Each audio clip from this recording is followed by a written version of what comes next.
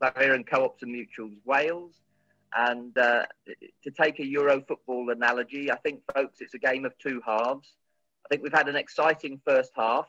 I think there's been a few goals, and I anticipate a few more close skirmishes in the second half. Probably won't end in penalties, but I think the crowd will be cheering from the sidelines as we hear some exciting contributions. So straight over to the Jeremy Miles, the Minister for Education and the Welsh Language, Labour and Co-op member of the Senedd. I'll hand over to him now. Thank you. Chris, thank you very much for that introduction. I'm in awe of your ability to extend the metaphor in the way that you did. I'm afraid I'm not going to be able to match that. But really delighted to be chairing this session, which is going to look at how we raise the profile of Robert Owen and co-ops and mutuals in Wales, and how we encourage engagement with the sector in all aspects of life. And I think particularly into perhaps given my ministerial responsibilities, in hearing how we might do that in the context of education, which Owen had some incredibly progressive things to say about. And I think in many ways that move to a more kind of child-centered education policy is one that which has inspired our education journey in Wales during the period of devolution. So I think there are some very interesting lessons for us from his work. I'm one of the co-op party members of the Senedd, along with Mick and a very large number of others, actually. And I think one of the things I'm proudest of, and I'm sure Mick is as well, is how the co-op principles and the work of the co-op movement has achieved such a voice in the work of Senedd, and I would say the government as well. And I think that is that can be seen in the kind of policy initiatives that we've developed over the years. And I think the growing presence of co-op members in the Senedd will support that to continue even further and even stronger into the future. But you didn't come to hear me speak, you came to hear our very illustrious panel, and we have three contributors, each of whom are going to give us their reflections on this area before we then open the discussion to the floor. So please do think about the questions and points that you would like to make during the remarks which each of our speakers is going to give. We have Liz McIvor, who manages the Co-operative Heritage Trust, which supports the public to have access to the rich archive and material collections, and to safeguard the heritage assets of the co-op movement in the UK. Liz, as you will see from the short biographies in your paper today, has a background in museums management and has worked with some of the leading museums in the UK. Sian Williams is the head of special collections and librarian for the South Wales Miners Library, which is at Swansea University, as colleagues will know. And Sian is responsible as well for the development of the Richard Burton archives, the Miners Library, Rare Books and History of Computing collection, and the art collection as well at Swansea University, and has a significant track record in community and collaborative projects in this space, and perhaps very directly related to this discussion, curated an exhibition on Robert Owen's legacies about 10 years ago, I think. Dr. Sara Vicari is a researcher in the space of cooperatives and their role in sustainable development, sustainable human development, brings an international perspective to the discussion today, was co-founder, as I'm sure some colleagues will know, of Aroundtheworld.coop, and has travelled extensively internationally, documenting the work of and the innovations of cooperatives in different parts of the world. So a rich tapestry of influences and experiences to share this morning. And I'll ask, please, if Liz, whether you would kick us off. Thank you, Jeremy. I'm happy to do that. Thank you for the introduction. I have a few slides, so I'm going to be sharing my screen with you.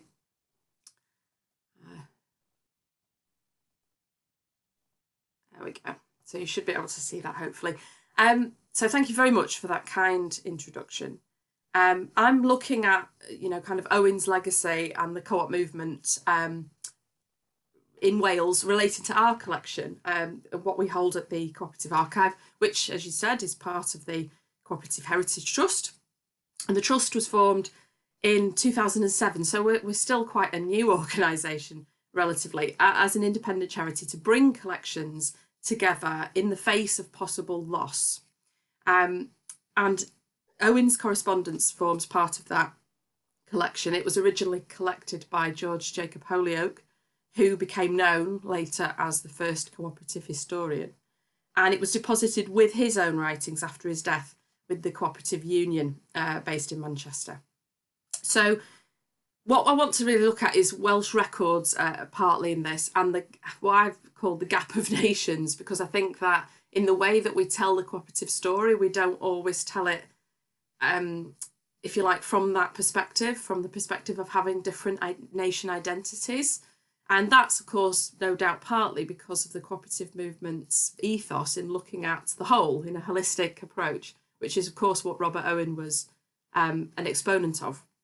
But I'm interested in Welsh records. I want to make the link between Owen and the cooperative movement. It's not always the easiest thing to do.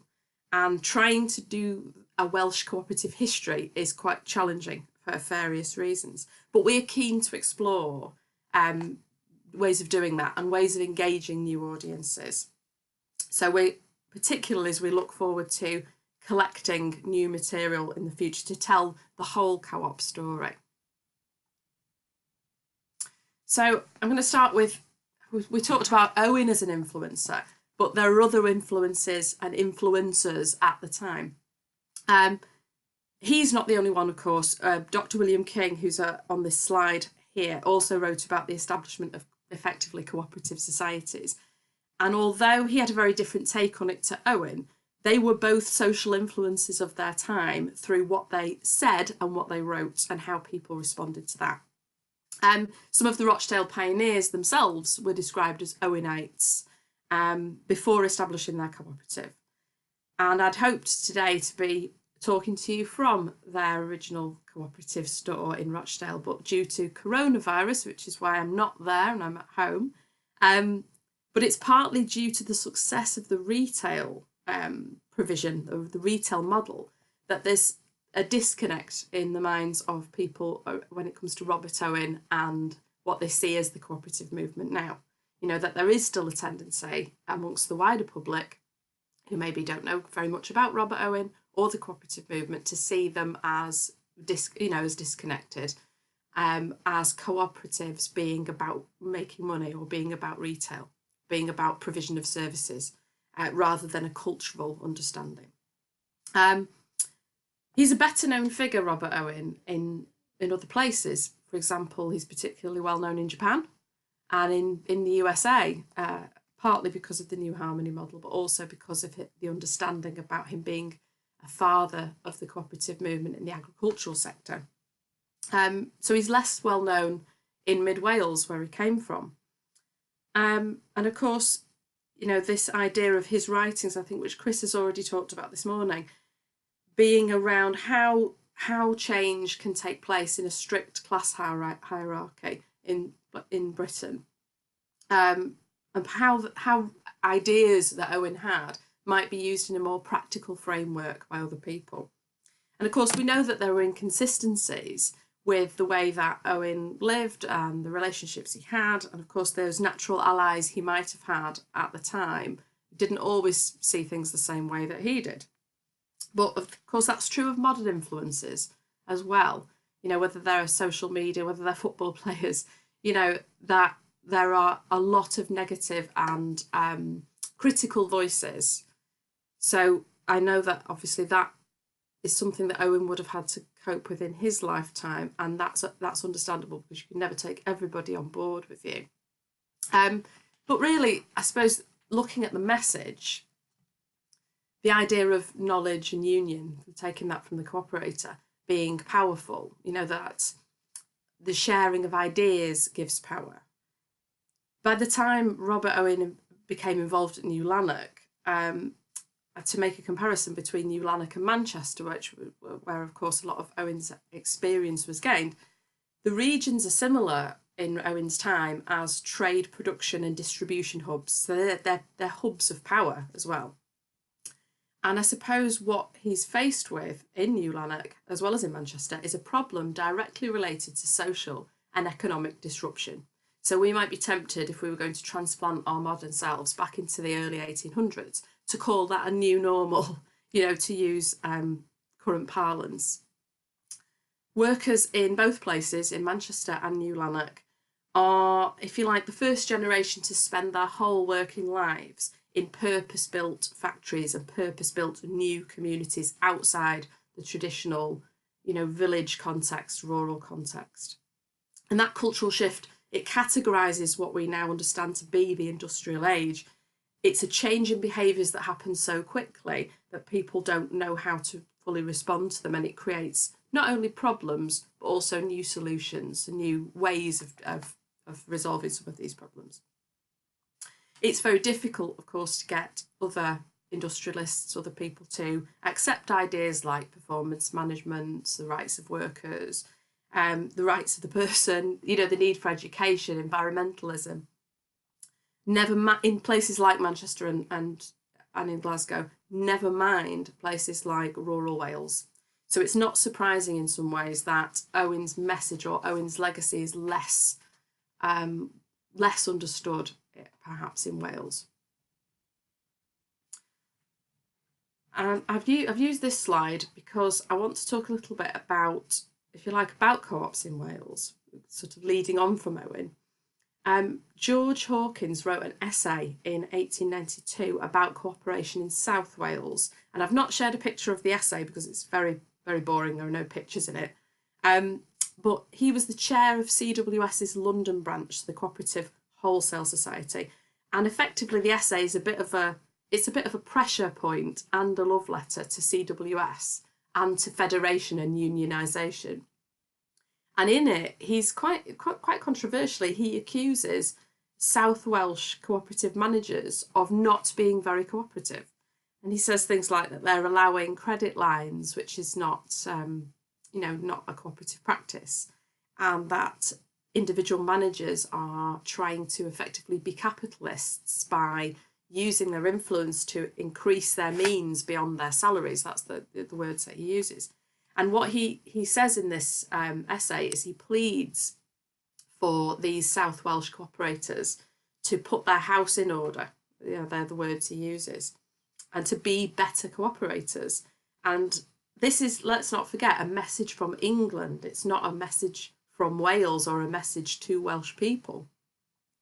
And the more subtle take on it today might be, the strapline of International Cooperatives Day, which is today, rebuild better together. How better to work together for mutual benefit without losing your own sense of identity or the way that you do things. But Hawkins's text is much more hard-hitting than that, much less subtle. And what he puts it down to is he says that around £300,000 is lost through poor cooperation, which could be used for the benefit of local people in charity or educational opportunities. So he's basing that on Glamorgan cooperative, sort of the cooperative surplus, if you like. He's saying that in cooperatives in Glamorgan, there's over £500,000 is available through those cooperatives. So they're a really powerful force, potentially, compared to in Carmarthenshire, only netting about £3,000 that year. And he doesn't talk about the difference in experience between South Wales and North Wales. What he's trying to do is harness the power of, if you like, the spending power, the power of dividend of the South Welsh communities, much more heavily populated, more industrialised, to come into the union, to be part of the cooperative union, to be part of the national approach to the movement. So that's what that essay is really about.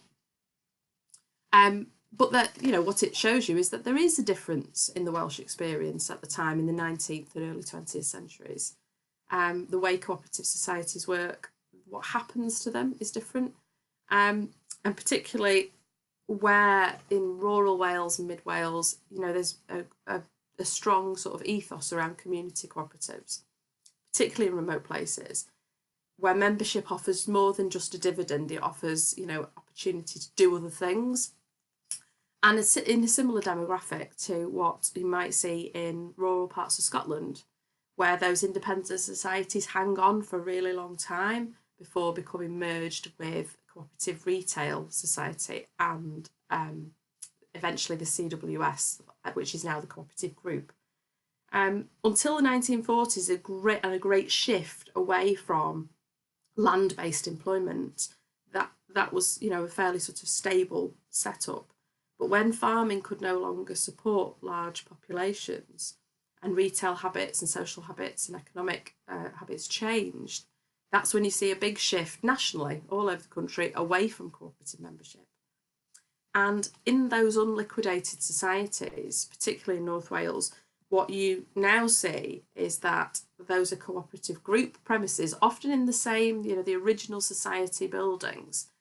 And I think there's a tendency when we're trying to tell the story of always focusing on the bigger part of that story, on the, if you like, the, you know, the sort of major partners, on effectively cooperative group, because those are the most visible signs. So in placement of co-op stores in North Wales, you now see in places like Ruthin or Llanrwst, Bangor, Machynlleth, Llafur.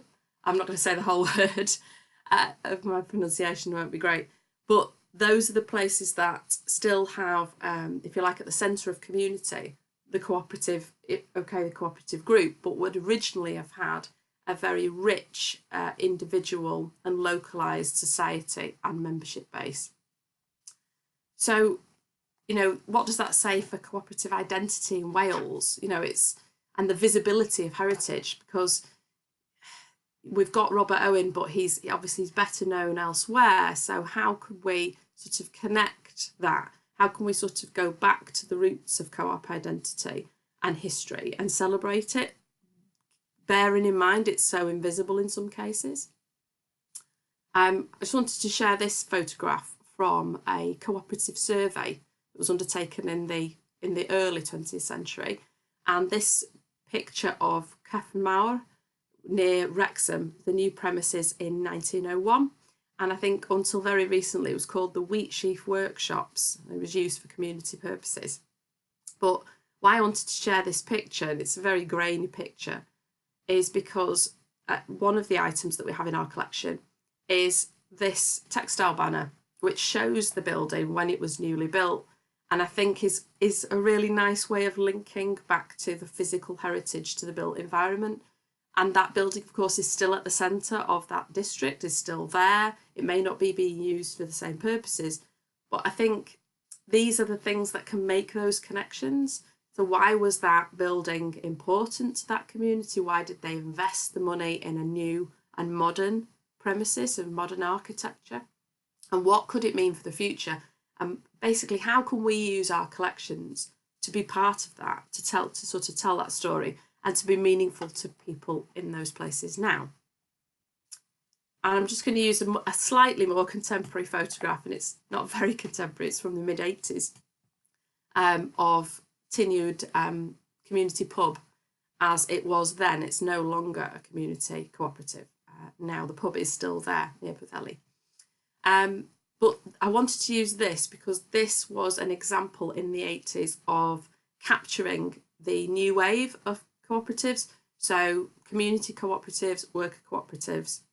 And why I chose this is because we have seen, particularly recently, a mass exodus from those North and Mid Wales communities of young people with skills and ambition, because they don't have employment or they don't have opportunity, they can't get housing in those communities. So I think that this is still an example of a model that can be used to pivot to new markets. It's still a useful model. It's still something that, you know, perhaps is a solution when a community needs to be self-reliant, needs to provide its own services. So community pubs aren't a new idea, but there are lots and lots of ways in which the cooperative model, and if you like, Owen's ideas about making a community a more sustainable place, for especially for young people, and how to harness education as part of that.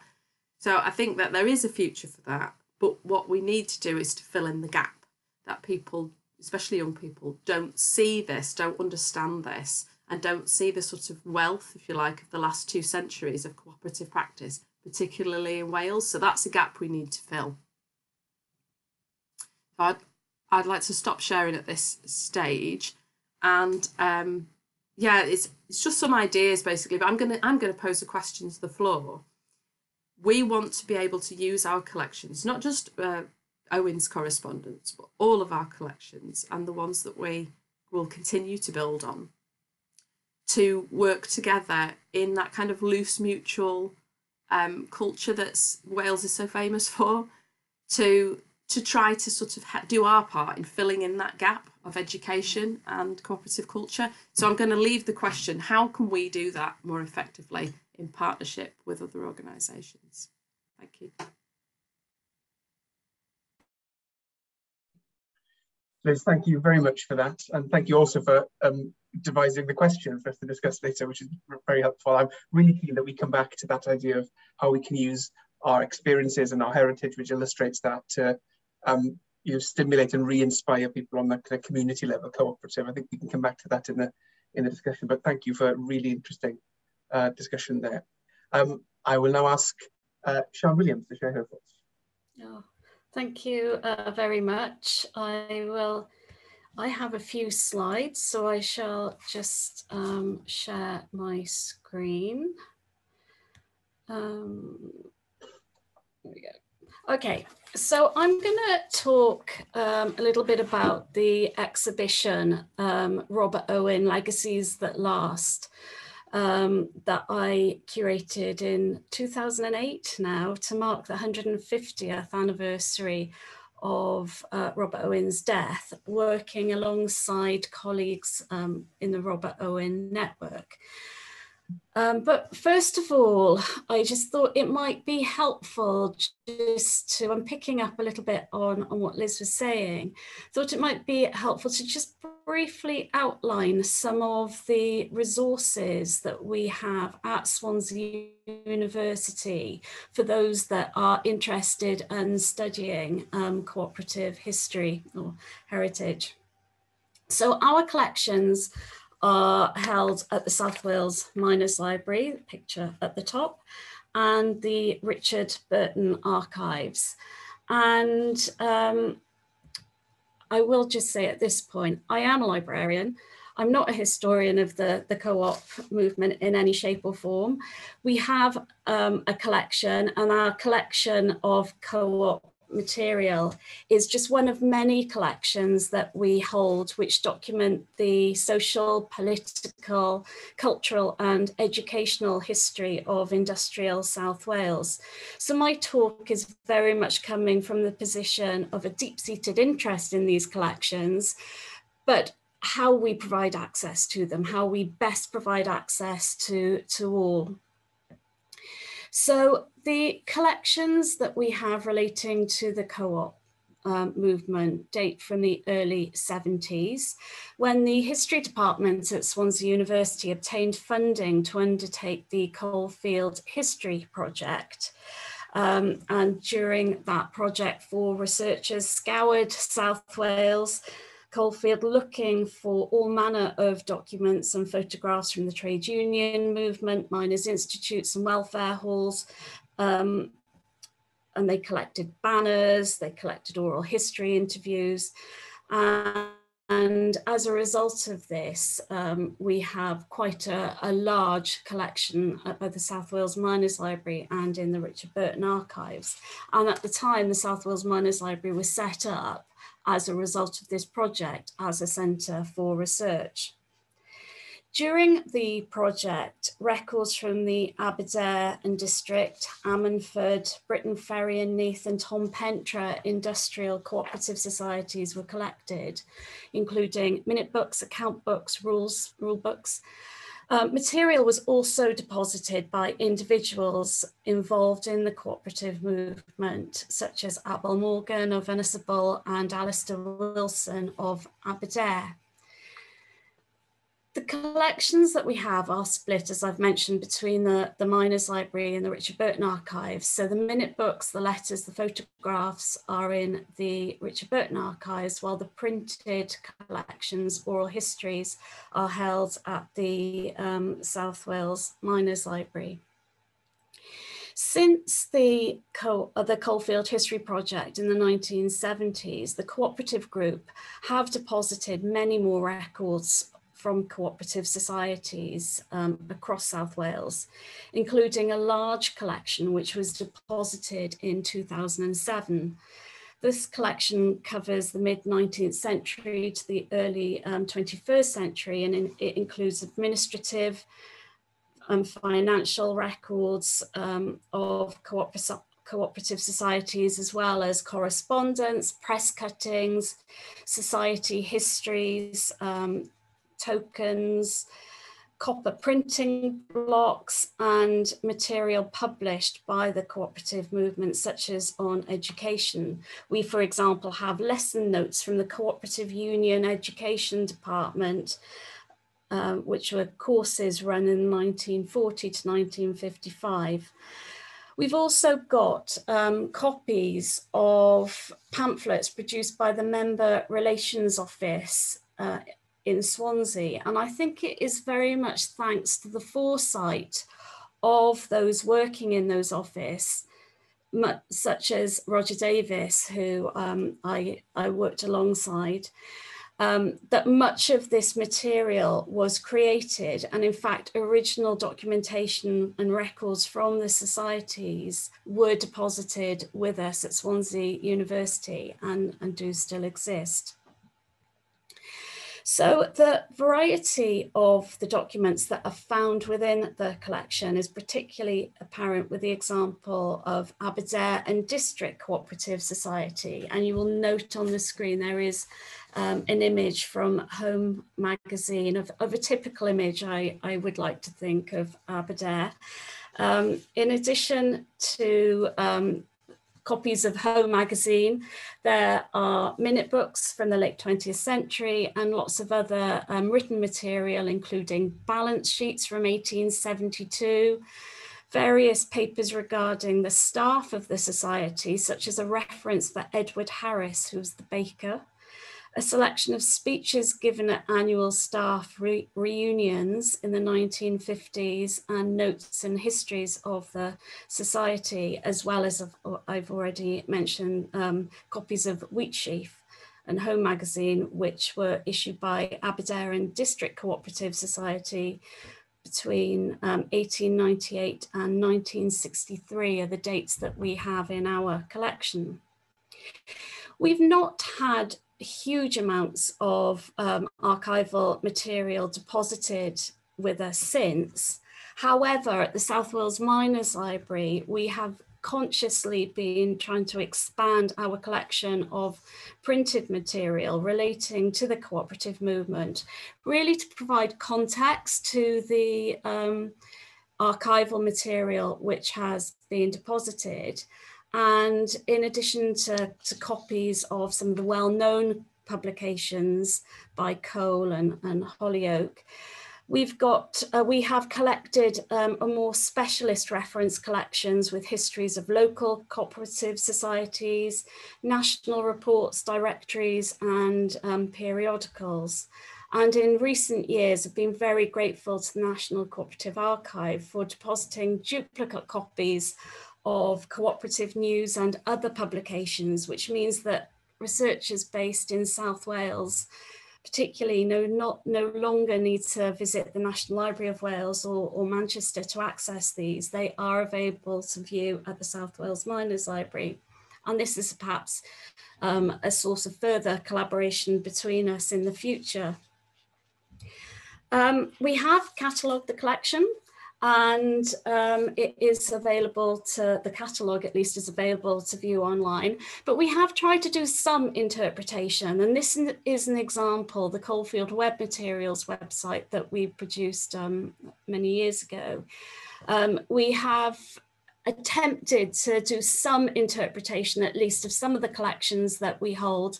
And there are some images to some of the photographs and other materials that are held in our collections as well.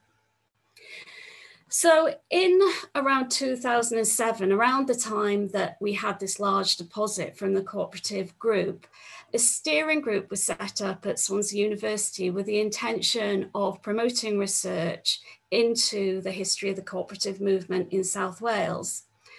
And as part of these initiatives, I was invited to join the Robert Owen network, which is made up of the cooperative group, the Robert Owen Society, the Robert Owen Museum, Cooperatives and Mutuals Wales, and many others, to plan events to mark the 150th anniversary of the death of Robert Owen. And I will now just talk a little bit about the exhibition that was produced as a result of that. So many of the events that were organised centred on Newtown, including a lecture by a certain Professor Chris Williams, which was held in 2008. There were also other events like a family fun day. The local schools were involved, and one of the local schools put on a play, for example, and it was a very collaborative process. But one of the activities was to create an exhibition which could tour Wales and look at how we got the message about Robert Owen and about the cooperative group and the cooperative movement more generally out to the public.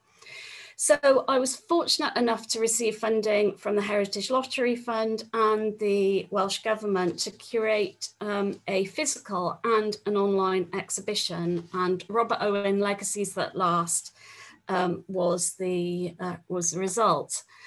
And the quote which is on the screen, I gave important truths to the world, and it was only for the want of understanding that they were disregarded. I have been ahead of my time. That was really the starting point for the exhibition. And I'm very grateful to both the Robert Owen Museum and the National Cooperative Archive for their support and in enabling me to access their materials to create the exhibition. So using quotations from Owen's writings and speeches that he'd given, the exhibition explored some of the issues that Owen had been addressing at the time of the Industrial Revolution, such as education, living conditions, social responsibility, fair trade, and environment. Each theme was explored on a pull-up banner, as much as you can explore a theme in 100 words on a pull-up banner.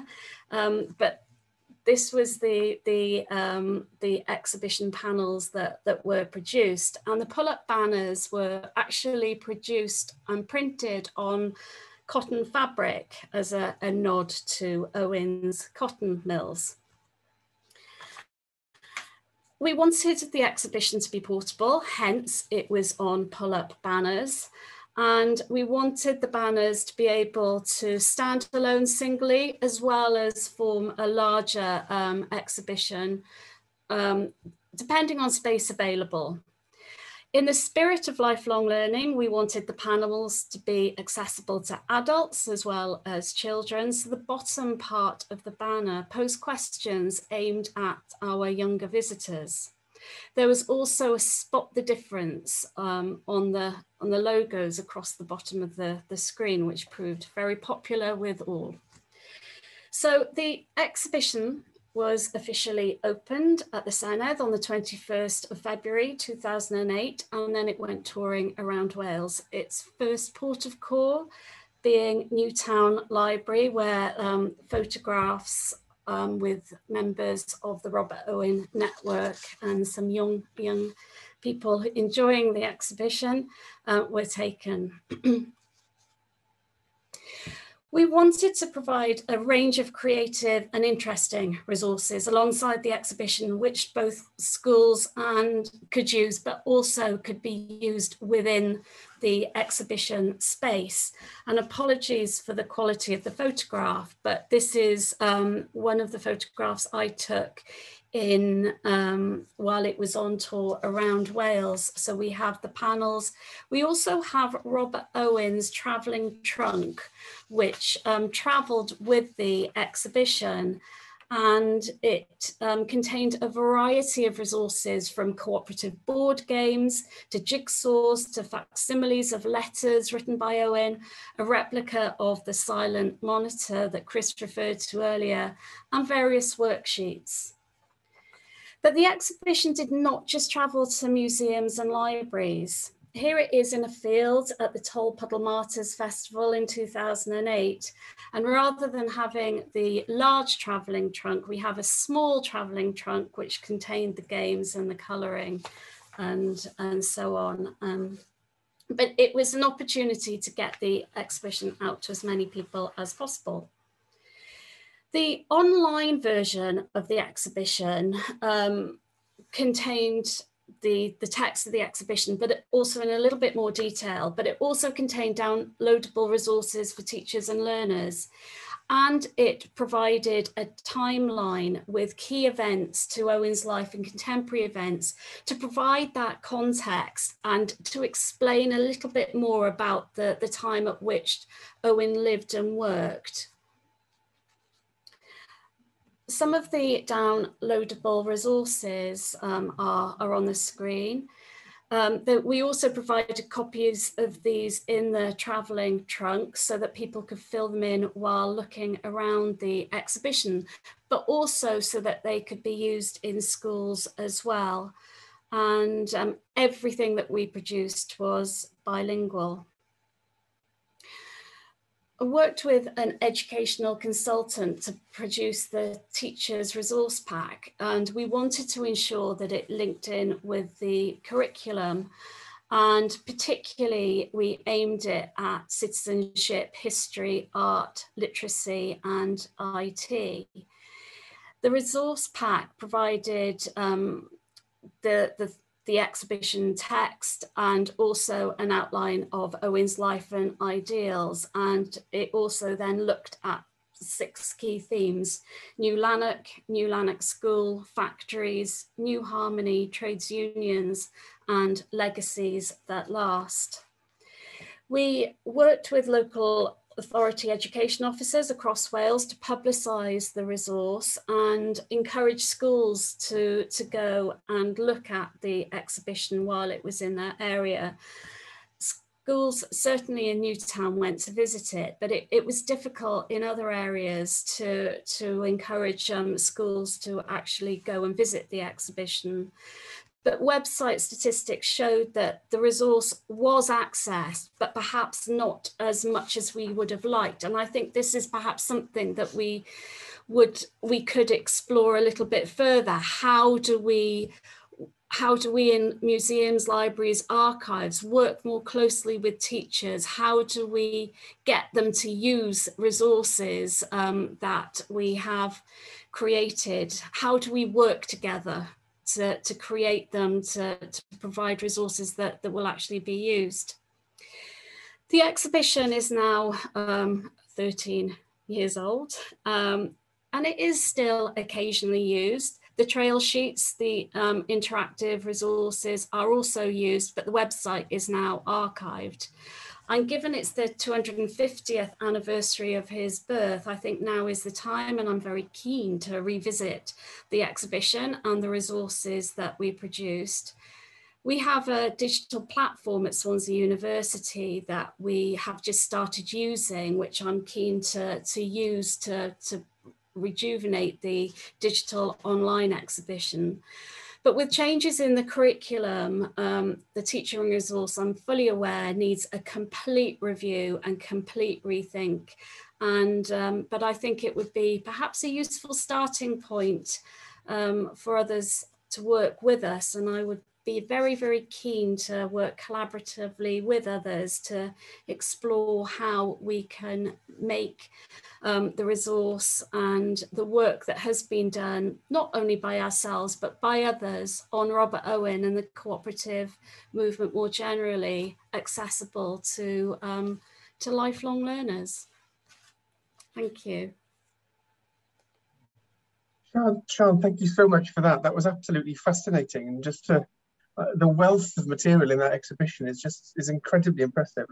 As you were going through it, I was just thinking of there must be an opportunity to reintroduce people to this material. So I'm really glad that you ended with what you did. I think there's a very exciting opportunity there, isn't there, to extend the reach of it to new audiences on an ongoing basis. And maybe we can come back and talk about that in the discussion. So thank you very much for that.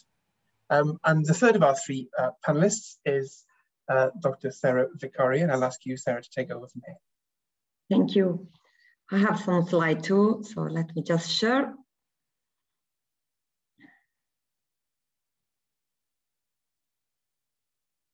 Okay, here we are.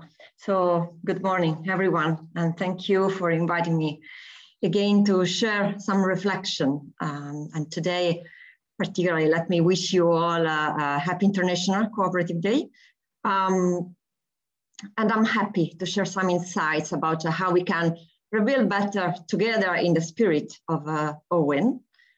So let me just start about what is under everyone's eyes. So we all know that our planet is facing challenges in terms of environmental, social, economic crisis, and the situation has got worse with the pandemic.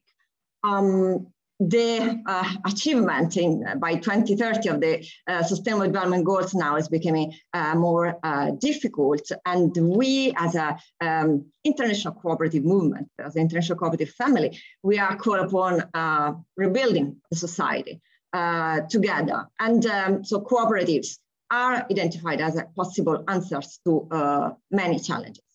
But I would like to make immediately a link with the conclusion of the fantastic lecture of Chris Williams, when at the conclusion, he said that one of the most important legacy that we have from Robert Owen is that is convinced that there are no barriers to our imagination to shape society, to change society. And this, in fact, I mean, I think this, we can consider this as a main legacy that we bring when we have to think about how it's not only the fact of rebuilding, but how we want to rebuild, reimagine the society. So how brave we have to identify how cooperatives can really contribute and can continue contributing to shaping society. And this, I do agree. I remember Liz at a certain moment said that there is this understanding of cooperatives more linked to retailer sector and perhaps making money. So there's too much focus on what cooperatives do. But the key point about identity is on who actually is the members, who actually are the person that are carrying out that endeavor and how they are doing, and most of all, why they are doing what they're doing. And I think this is so important because in many countries in the world, there are still many misconceptions, misunderstanding of what a cooperative is, starting from confusion with perhaps with a charity, an NGO, an association, or a social enterprise. So what actually a co-op is. And most of all, if we think about the leaders of the future will be our youngsters, we have to consider, and there are many journals, scientific publications that say that cooperatives disappear from textbooks. And this is an issue, while one of the advantages of the movement really that we can learn from each other, and this is key if we want to foster innovation and we want to, you know, as again, thinking about in the spirit of Owen, so reimagine society. So just to share briefly our story for those who doesn't don't know about us. So basically Aroundtheworld.coop is a project carried out in partnership with the International Co-operative Alliance. And we started in 2019 and we travel around the world. And our idea was exactly to catch this essence of cooperatives around worldwide in every sector. And document the innovation. So at the end, we managed to document 15 cooperatives. There are 15 cooperative video stories available. And our products are the result of a combination of participatory action, research, and video making. So where actually the cooperators are the key protagonists in telling these stories and deciding how to tell their own story. And when we came back, of course, I mean, after being exposed to such fantastic stories, we could not build our own collective. So now we are a collective of 6 people and we are continue doing this and working on these areas. So our video stories, of course, are all available. They're open source. They're all available on YouTube. And I encourage you, of course, to use them in any of your activities. But what I would like to focus today is what we learned during this trip from the youngsters. We had very inspirational meetings with them. Let me start with members of a school co-op in Malaysia. So students from between the age of 14 and 17, where they actually told us something very interesting, that of course they don't know what they will be doing in life, but the fact that they've been exposed to cooperative values and principles since the early age will always be part of them. So they will be citizens inspired by those values. That I think if we want, again, if we link to the Owen spirit, how to reimagine the society, we are first of all building, they are first of all conscious citizens beyond being cooperators. And another very important insight comes from a young cooperator from Brazil, from a remote village in the forest. She had the opportunity to study until university, so she graduated, and her father, mother, so her parents and grandpas were members of the cooperative that is in the village.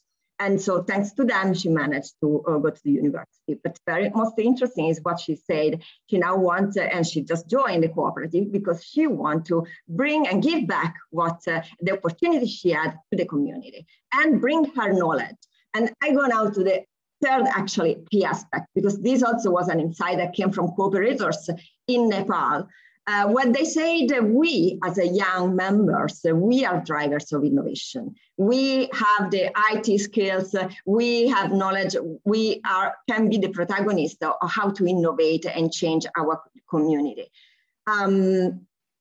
Another key aspect is about, comes from a young woman from a Moroccan cooperative, where she told us that for her, being a cooperative was an opportunity to change her mindset, but also of her husband, of her parents.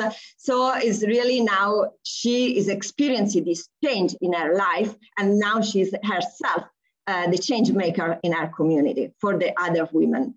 And finally, another key insights that come from a young member from a worker cooperative in California, when he told us that being the co-op for him is really understanding that there's no need to be a millionaire to be an entrepreneur. And particularly that it's not just be an entrepreneur, but being the cooperative means to have a say every day in the co-op decision. So it's a completely different way of being an entrepreneur. So just some food for thought. I mean, if we think about these experiences, and if we again make the link with what Owen, the interest of Owen in field work, in being exposed to others'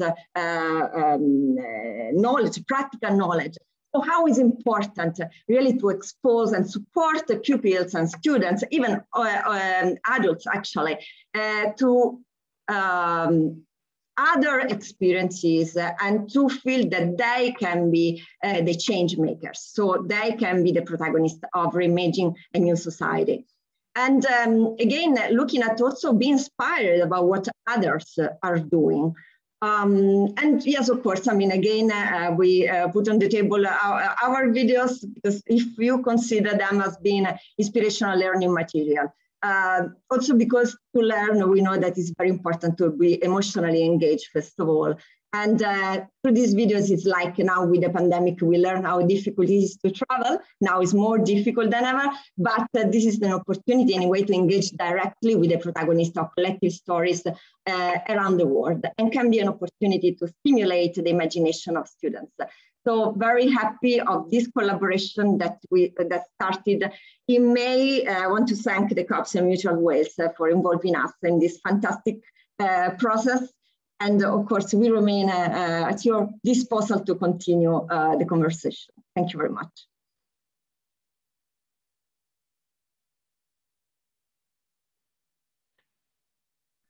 Sara, thank you very, very much for that. And it's really inspiring to see the kind of international perspective on this, and the role of young people's voices in some of the developments that you were saying in particular. I think it will be interesting for the discussion we're going to have in a moment. So thank you very much to our three speakers for bringing very different perspectives to the set of challenges.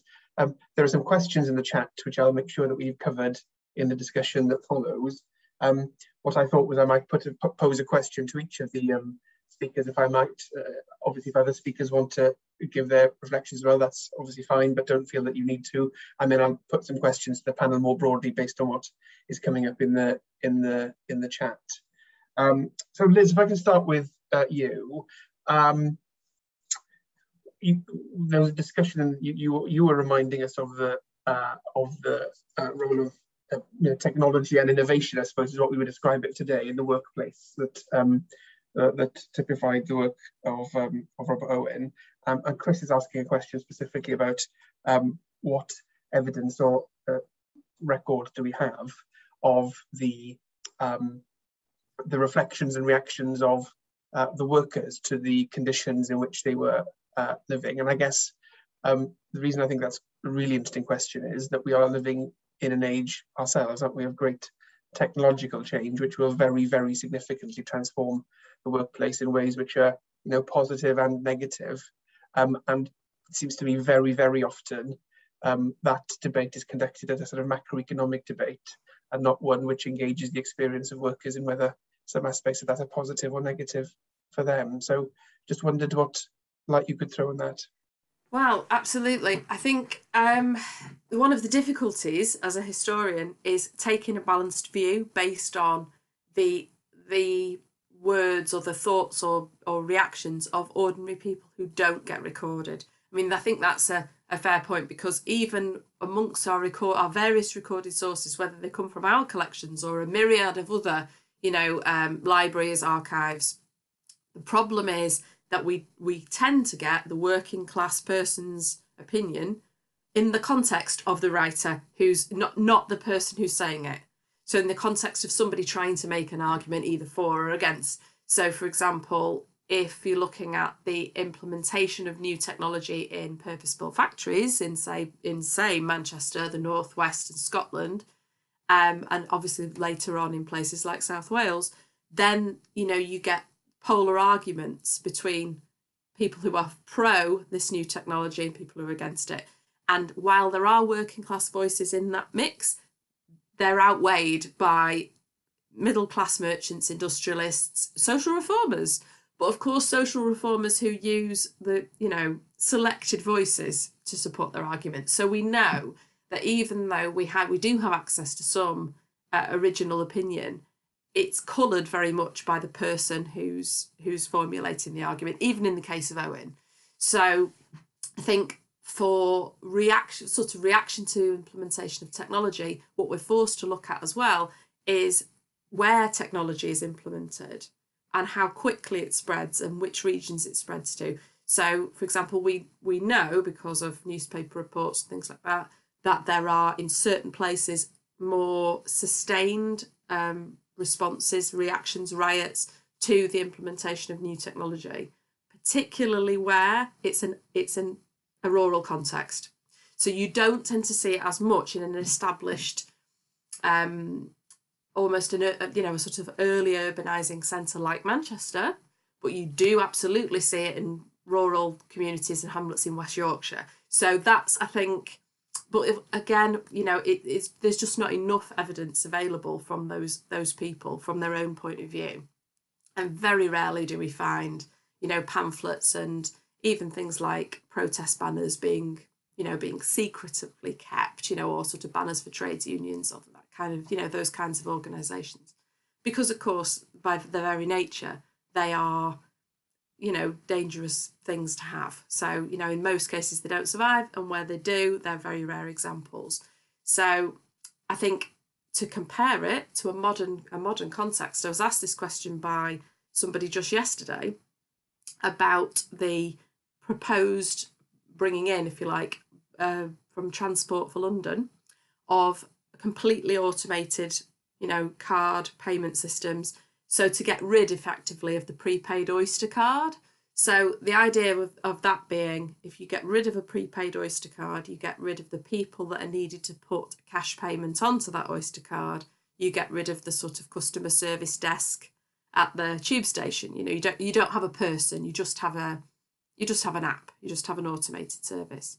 And the obvious benefits for that are there in that things are faster, they're cleaner, they're safer, you know, there's less reliance on cash for the majority of the users who can afford the system. But what that then does do, of course, the flip side of that is for the people who are on, you know, very low incomes, who perhaps rely on a cash economy, hand-to-mouth existence. It's, you know, it sort of takes those people out of the legal framework for using that transport system. So they'd be forced to, as Owen rightly said himself, forced into a situation where they cannot use that service or they have to do it illegally. They're forced into a situation of crime. And most people do not want to do things that way. Most people want to be law-abiding citizens and want to have agency. So I think that's a perfect example in the modern world of how technology is both a great thing and puts people at a massive disadvantage. I think that's fascinating. And I think as well, in a sense, that's one of, I suspect that's one of the underexplored dimensions of COVID as well, isn't it? With a move to cashless transactions from a public health perspective. I think that's a dimension which hasn't had the focus it might have there. I guess what you're saying is that, you know, there's a challenge to us, isn't there? That, you know, the idea of kind of voice and participation, which is at the heart of cooperative principles, may not, you know, perhaps for historical reasons, have been given full potential in the time of Owen, but there's a challenge to us to make sure that we deploy those principles properly in today's challenges in the way that you're describing. Yeah, and I think to give people the background information in order for them to make informed decisions and choices, because of course Owen's whole theory about improving people's future prospects or future citizenry by educating them when they were young. I mean, what education looks like in the late 1700s, early 1800s, and education now, there's very different things. You know, we would study things in a different way, we would ask different questions. But I suppose the very fact that it's a questioning education, because if you don't get given the materials, the evidence, you don't get to debate, you don't get to pick apart a theory, a subject in that way, how can you ever see beyond what you've experienced so far? You know, that's effectively where we need to begin. You know, if we want our future citizens to be able to have the agency that Owen wanted them to be able to have, we need to be, you know, starting when they're really young. Well, our new curriculum in Wales has that principle at its heart, which is a very neat segue to the question I want to ask Sian, actually, which is, as I said, when you were speaking, Sian, the theme which is occurring in my mind is how do you reintroduce people to this incredible content that you were describing? And you touched to that at the end, and I'm just interested in what you feel is the potential of that body of the exhibition, really, and the digital potential of it, particularly as well. And a question that David has asked for all speakers, really, but I'll focus it on you if I may, Sian, is, you know, what can we do as cooperators, what can cooperative bodies do together, if you like, working together to make sure that we are, you know, finding the broadest audience possible for the sort of material you were describing in the exhibition? I think the key is working together. I think, you know, certainly from the creating the exhibition, it's not something that necessarily we would have been able to produce or afford to produce out of our key, our core resources, our core activities. It's something that we had to rely on funding to provide something which was of a quality, of a standard, to involve the expertise of educational consultants, for example. But I think there is a role as cooperators, you know, of just working together and perhaps taking a longer term view, not necessarily badging it on an anniversary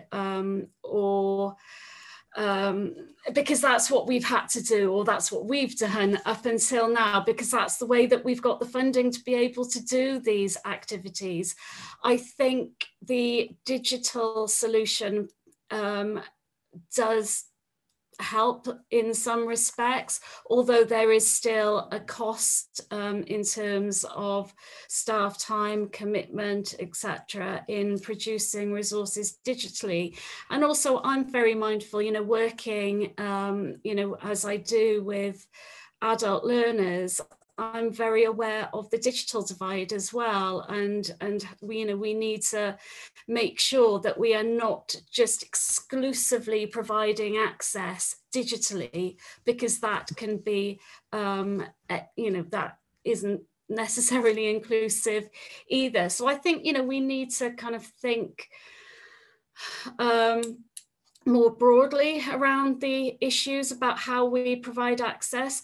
I think also, you know, coming from a university, even though, you know, the Miners Library, for example, has worked extensively out in the community, university and university collections, I think, are perceived as a little bit no-go by the general public and perhaps by schools as well.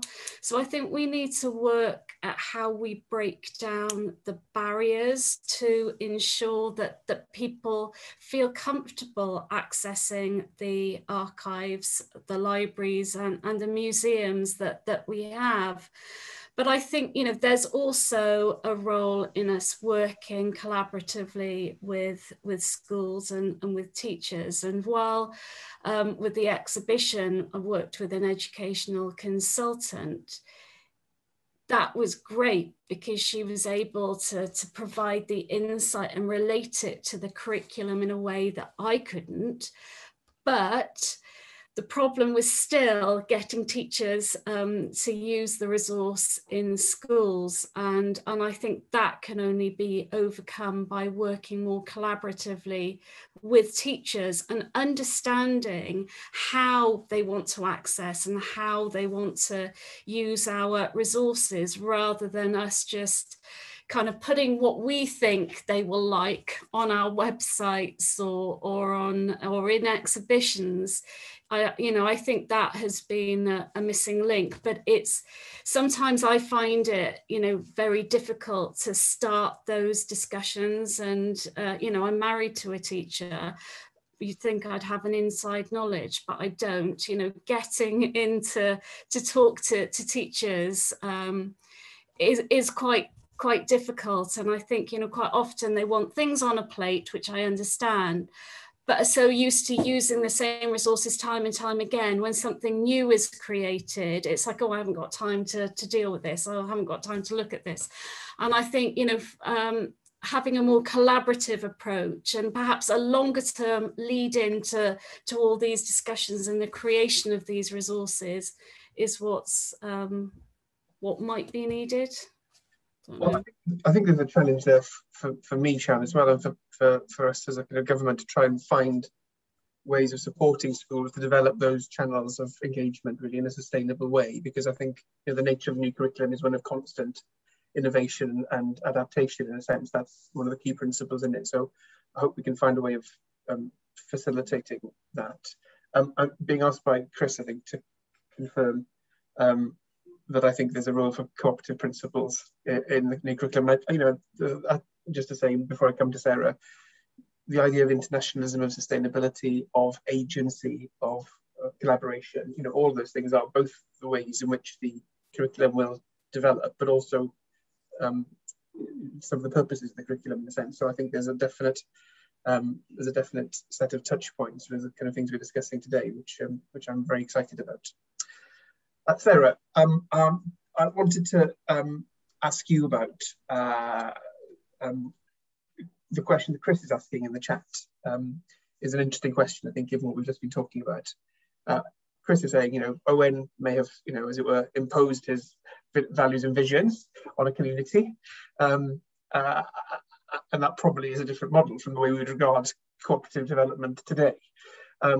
So just the question which has been posed is, in the discussions you've had and in the cooperatives that you've worked with and the communities that you've explored in this way, what has been the balance in your experience of, this is my language now, a sort of an individual vision, if you like, on the one hand, perhaps, versus on the other, a set of individuals coming together on a kind of bottom-up basis to share concerns and possible solutions? What's, in your experience, what has the balance been, if you like? Yeah, before entering to this endeavor, the Aroundtheworld trip, of course, I had already participated in many research projects, even in collaboration with a cooperative college there in UK. Was my idea, my conviction before, my understanding that a genuine co-op would start from the bottom. That for me was kind of a rule in my mind. But I had to learn that there are actually multiple ways for a co-op to develop, and very context dependent. Of course, there are contexts where there is a group that is already visionary, and perhaps there is an horizontal leadership already prepared to guide then the broader community towards the formation of a cooperative. You might have also context, and I'm referring to Rwanda, where cooperatives were set up right after the genocide, and was not the best context for a proper, genuine co-op where perhaps they wouldn't have worked together in a different ethnicity. So if I can, in this all different a degree of balance between individual leadership and horizontal leadership, or total engagement, total bottom-up, genuine community endeavor. So what actually I found as a key factor, and I go back to what we are saying, is education and training. Because even in those cooperatives where it started from outside, the difference then to develop a common vision, because then it's fundamental for a cooperative. We all know if there is not a common vision, it's not a cooperative. So that effort to reach that stage and then to work really collectively and cooperatively was reached through proper education and training. So I do think that this is fundamental. So creating then that enabling environment independently of how this cooperative project starts. That's why also I think it's so important, but you, of course, with the work done in your country, you know better than me, but how is important start with the young people. So to expose them to cooperative values and principles since the very early age, because in this way you're really preparing then this genuine process of setting up genuine cooperatives. Well, I think that is a good place anyway to bring our discussion to a close. I think you've taken us to the heart of the question there, Sara. So thank you very much. Thank you. That's certainly a question that's dear to my heart personally as well. So on behalf of all the participants in the discussion more broadly, can I thank our panelists, to Liz and to Sian and to Sara, for bringing such a rich set of different perspectives to the discussion. I think one of the questions that was being posed in the chat was, how do we share some of these materials? And there's a set of bigger questions about how do we get the balance between our own heritage, our own experience, and the Welsh experience within that, and the vast array of international experience as well. And I think there is, the encouraging thing is that there's a huge amount to draw on in that mix, which is fantastic. So thank you to the three contributors for such an enriching discussion, and thank you for asking me for sharing such an interesting discussion. Thank you very much. Diolch yn fawr iawn.